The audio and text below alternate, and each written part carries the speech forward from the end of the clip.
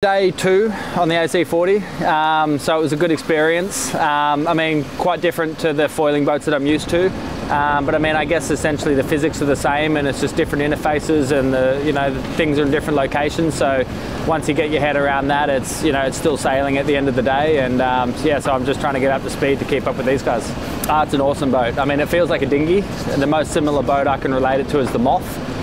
Feels like you can throw that around. We did a run at the end there where we must have done 15 or 20 tacks on the upwind, and you can really throw the boats around. As soon as the board's up, you can pretty much go into attack again, and I mean, it probably takes you 10 seconds to get up to speed again, and then you can go. But if you really wanted to go back early, you could, as soon as the board's lifted, you could drop it and go straight back again. So the boats accelerate really quickly. They're very efficient, and that's close quarters racing, and so yeah, it was awesome.